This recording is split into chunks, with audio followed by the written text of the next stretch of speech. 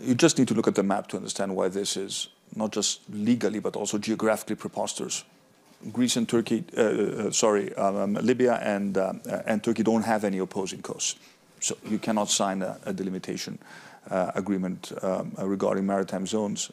In this case, what has been signed completely disregards the fact that our islands have right to an exclusive economic zone, which goes against everything we know in international law.